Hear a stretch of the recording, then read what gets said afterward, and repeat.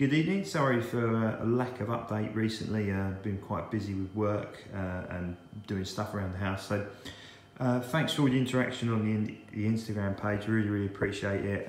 We had our first 500 like post today, which is a massive achievement considering how quickly and how new it is. So thanks for all you new followers for liking and really getting behind us.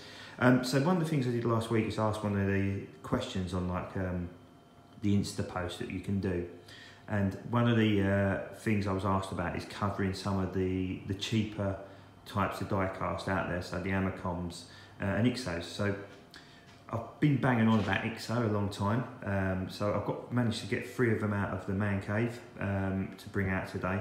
So I've got the IL2 Sturmovik, I've got the P40N or Kitty Hawk 4 in desert markings, I've got the P39 Aerocobra as well in the New Guinea marking. So I thought I'd have a little bit of just a very brief video on some of what they offer.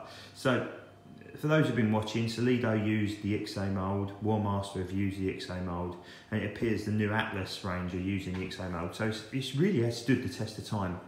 But IXO was the first brand to really release them and go big on them, and they were part of a Partwork magazine series. And for diecast collectors out there, it was a really cheap way to get collecting, and also they offered some of the weird and wonderful specimens of aircraft out there. So this one here is the IL2 Sturmovik.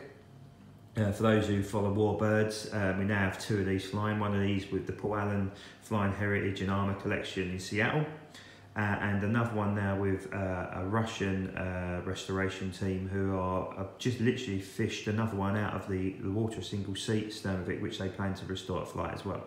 I believe there is another one under restoration with them as we speak. So, you know, this is an aircraft that we are absolutely delighted to see in the skies. Unfortunately, I think it was planned for Flying Legends this year, but had a few electrical problems when it went to Berlin, and hopefully next year we might get a chance to see it. But IXO were the only brand who have taken this on. I think Easy Model, who make generally plastic models, pre-painted models, make it as well. But IXO did it, and this is a mighty fine example of it, I think. One of the things with IXO though, if we have a look at the towel over there, you see the panelling, how they real thick ink mark panelling on. So the new versions offered by Atlas and War Master and Solido have abolished that, and they've just gone for a pure sort of paint finish. It only really shows up on the tail end of the Sturmovik. If you actually look at the wings, I think it's quite subtle and nice, but the tail lets it down. You'll see with the other ones in a minute, but it is a mighty fine chunk of die-cast. This one though is particularly hard to find nowadays because it is the one and only. It generally goes for quite a few quid on eBay or second-hand markets, but if you do see it, it's well worth getting because it's certainly a gap filler for your collection. So moving on to the second one, so that's the P40 Kitty Hawk. This is a N model, as you'll note by what's on the nose. You've got the air intake on the nose there, depicting the N model. And again, you know, ignore the glue marking, that's got to be scrubbed off. It's heavily panelled, panel lining. I wouldn't say it lets the model down, but it just does take something away from it. But same with the Aerocobra, if we have a look there, not quite as detailed on the panelling, thankfully, but again, it's still quite noticeable, and it's a very noticeable tail sitter. But these, when I first started collecting, we were always for 5, maybe 8, 10 quid at air shows, and like I said, they offer some weird and wonderful aircraft. They offered the first Beaufighter before Hobby Master got their hands on it, and a lot of collectors believe the undercarriage on the IXO Beaufighter is actually a lot better than that on the Hobby Master one, which is, I think that speaks volumes. And also the only manufacturer to offer the skewer, the Royal Naval skewer. Again, it's not a magnificently cast model, but it's the only one of its kind out there.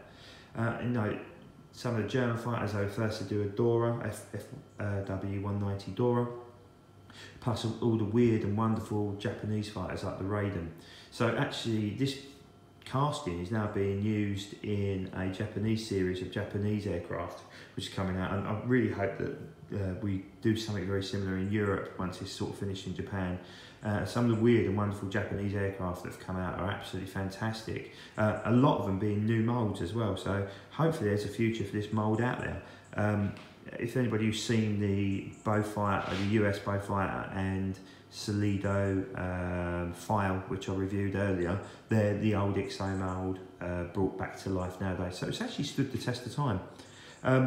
If you look on eBay, generally they flitter between sort of the 10 and 15 pound mark nowadays, maybe a little bit cheaper. You know, you have to take a chance on some of them. Some of them, like the Spitfire, look a little bit dated. The Hurricane isn't a bad one actually. That's not a bad looking aircraft. You've got the ME-110. There's two different schemes. There's a Desert ME-110 and the Hornet one. They do several 109s as well. I think they do a 109K and a 109G. The K one's actually quite nice. But no, there's all sorts of aircraft out there. The only Wildcat, which you can get in diecast, is made by XO as well. So yeah, really worth checking out. I hope you found this video a little bit useful. Give the video a like, keep following the review page. Hopefully Dan will have one up on Wednesday. And yeah, that's it from me. Any questions, as always, put it on the bottom of the video and we'll try and answer as soon as we can. Thanks a lot.